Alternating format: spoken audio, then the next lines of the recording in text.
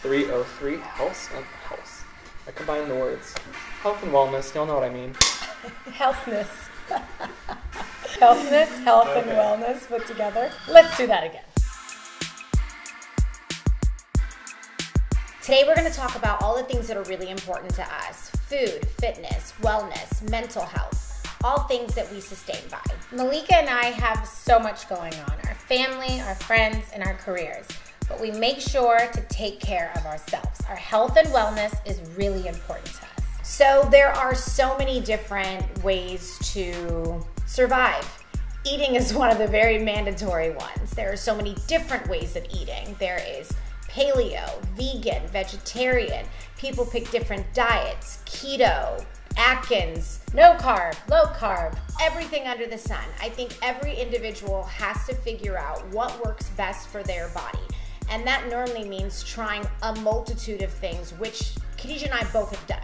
I feel like we were raised with a mom that was very conscious of health, and that started with our diets. So I feel like we've done vegetarian, pescatarian, but as adults, we choose to kind of do what works for us. It just kind of depends on what our body desires at the time. If we had to divvy out one meal, let's say dramatically for the rest of our life, what would your breakfast be?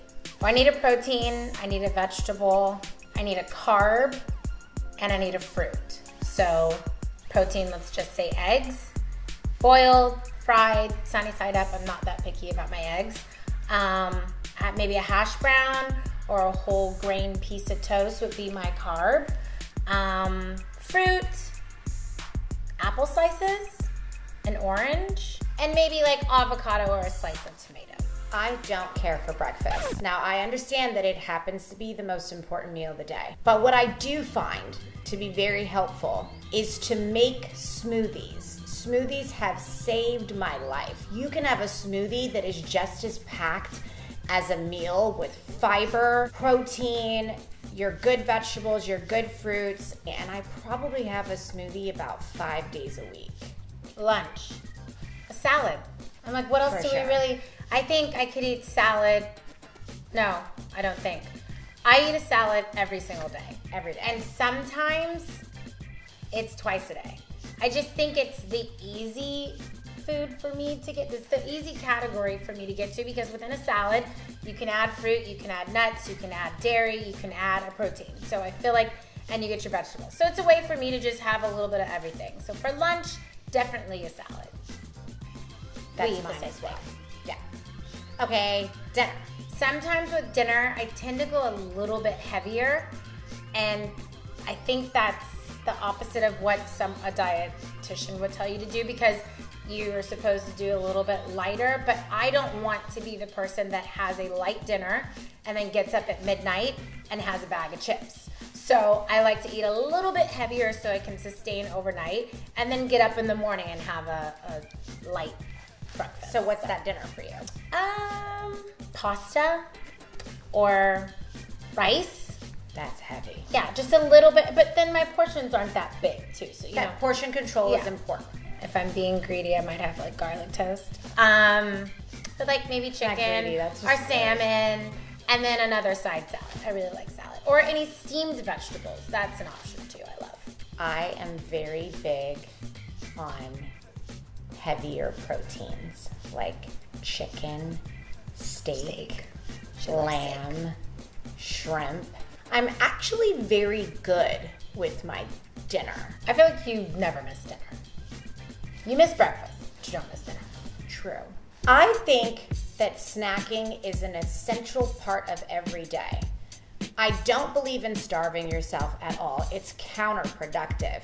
And sometimes a healthy snack in between meals is just the kick that you need to keep going, and it also boosts your metabolism. So snacking for me is typically like fruit, dried fruits, cranberries, raisins. Now these things do have more sugar in them, but paired with like cheese or almonds, I think that they make, I know, they're just really great snacks. And I also believe that sometimes your favorite snack is water. People miss every time how important water is to the increments inside of your day. And it can really help kind of keep you full and sustain you a little bit too. You need water. Your body's You just can't go without water. 80% water or something like that? I think that's about accurate. You need water. Snack on water. I think we also have to be honest about our snacking. We really like candy. I'm obsessed with candy. Yes. Now, I'm not saying that I eat every snack is a great snack. I just think that we're really good at not having every snack be candy. We don't have poor eating habits. We treat ourselves because we do eat consistently well. The more you're disciplined in your meals, you don't feel so bad about having some of the treats and snacks in life that are typically not that great for you. Jelly beans, Life. licorice, Life. Sour Patch Kids, Swedish fish. oh, I can't leave out my hot Cheetos. we do love hot Cheetos. I love you, hot Cheetos. I really do. Hot Cheetos lime. I love you. You did not blow the hot Cheetos, kids. It did. And hopefully Cheetos will sponsor this. We're not helping anyone right Okay, now. well, let's be honest. I think everyone deserves to cheat just a little bit. Okay, so fitness is a huge part of our life, and it has always been. Running around the mall, I used to consider cardio. But in all honesty, we have found great comfort in having a trainer. I now just started working out 3 days a week with a trainer. We're shaping and trying to get my body not back to pre-baby, but who and what my body is going to be now after baby, because that's what I'm also embracing, that my hips have spread a bit. Butt's gotten a little bigger, but you know, thank you, Ace, for that. Mommy needed to develop in some areas. So I've authentically find ways to further just keep myself happy and healthy with the way that I look and feel through fitness. I found after pregnancy that I was just so much more lazy than I was prior to. My eating habits had changed, my fitness habits had changed. So it was really hard to get back in the groove of things. And I did have some stubborn LBs that I was just very unhappy to still have on my body. I wanted them gone, didn't know how I was gonna lose it because it was hard to want to be with my baby, still be tired. And I was always hungry. Like, you know, I was breastfeeding at a point and, you know, running around constantly around the house. So the last thing I wanted to do was work out. So I basically gave myself the time. I stopped being as hard on myself. Your body changes constantly after pregnancy, and you got to have a lot of patience with yourself. And Because you're healing. yeah, and you do have to pace yourself. You've got to, you know, and then you also got to push yourself. It's very easy to go through, you know, pregnancy, labor, the healing, and then now try to get yourself back to this woman that you once knew. And then there's one you've mentioned before, and that's, of course, just walking outside. It's free cardio. We love getting outside and walking around. It could be a longer trail. It could just be a couple of blocks. I really like that. I enjoy doing that. Kids really like doing that, so that's easier. If you don't have time to work out, when you are with the kids, tell them we're all going for a walk. Little weights around the house. And a lot of things that I like doing is where you just take your arms and you lift yourself up and off the couch. You know, you're using your own body weight. That's good too. I think it's easier sometimes to use the things that are in your home. Yeah, and there's lots of YouTube videos Yes, that I was showing you for fitness. that you can just sit in your living room and work along with someone. You can get very bored with working out, so switching things up is not only good for you mentally, but it's actually really good for your body to not get used to any one way of working out, so you can actually see those results from all your work. I think having a partner helps too. And just make sure you're really picky in choosing your partner. You don't want somebody that you have to motivate. You want someone that helps motivate you and vice versa. I can't keep up with my kids. They're like, they want to do sit-up challenges. They want to do challenges. They want to go outside. They want me to play basketball. I don't know how to play basketball. They want me to race. I can race, but the one I did race, Christian, and I have a scar on my knee too. I try. But they're just so active and they're so busy. They're at that age where they have to keep moving. So if we're not running around the house playing hide and seek, we're outside jump roping, or if they ever see me working out, they want to work out with me. We go on walks together. Sometimes that means I have to pull Selena in a wagon, so there goes a little bit of weightlifting. Yeah. I'm just always trying to get rid of my cankles. When you're vertically challenged, you get cankles. So always just trying to separate the ankles from the calf muscle, everybody. That's it. Just trying to work them out. I remember working out with Bobby in New Orleans. This is when he was still playing for the Saints. And I don't know why I actually got up and went outside. It was a horrible, horrible idea.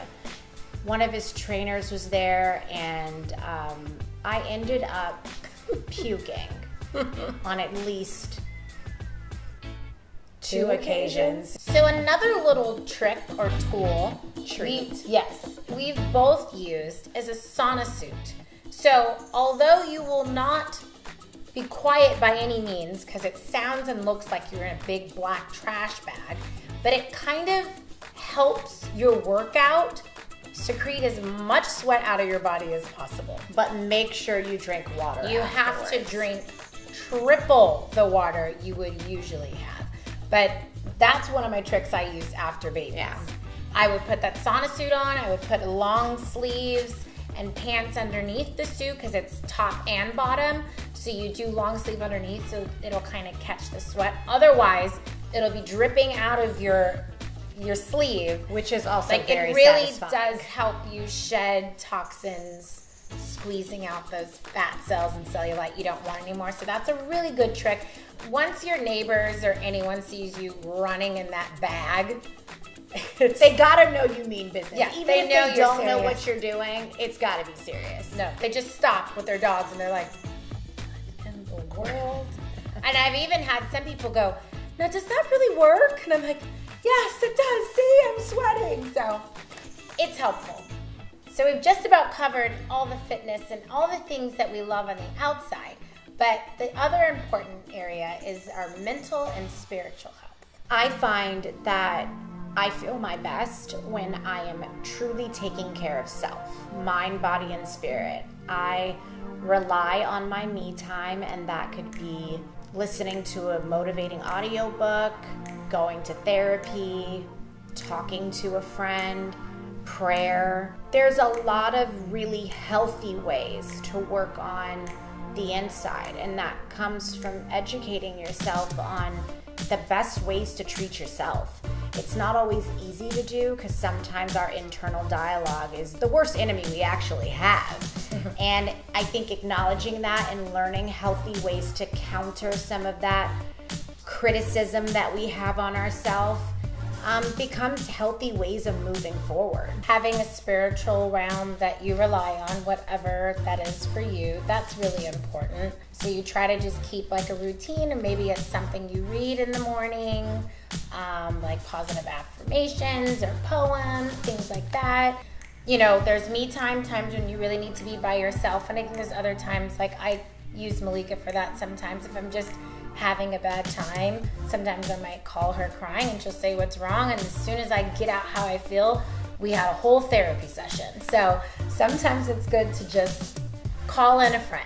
I think everyone needs an accountability partner. Yeah. You can be your own accountability partner, but it's good to have an outside source that helps you deal with the many things that go on in life. There are feelings that come and go, and some last longer than others, but there are avenues and ways to deal with the things that we have to address in life. The one thing we have learned, and I will say do a lot better now, is we're just better at life because we're better to ourselves. And when you pay really good attention to self, not the fluffy work, but not the pretties. Yeah, not the pretty work, but really do the inside work, because when you're better to yourself, you make sure that other people are better to you, and you're better to others. It's a cycle that is actually very important, and more so than eating well and fitness. I think that that's the most important work that you should do overall, and it's a craft that is perfected over time. It's not an easy thing, but boy, when you get it, does it feel good. Another really important thing is you have to sleep. Yeah. I mean, I don't think I could do anything, not being a working wife, mother, if I don't get a good night's rest, which I'm not guaranteed that, somebody might crawl in my bed and kick me in the head or whatever, but you have to try and sleep. So for some people, that's napping. I'm not really good at napping during the day. I think I have this internal dialogue that tells me I'm going to miss something important, so I don't. But I get 8 hours at night. Now that might even seem like a lot of sleep for some people, but I go down because I know when I got to get up. You got to sleep. Sleep plays a major role in who I am on a daily basis. You can basically tell how much sleep I've had by my attitude. Ditto.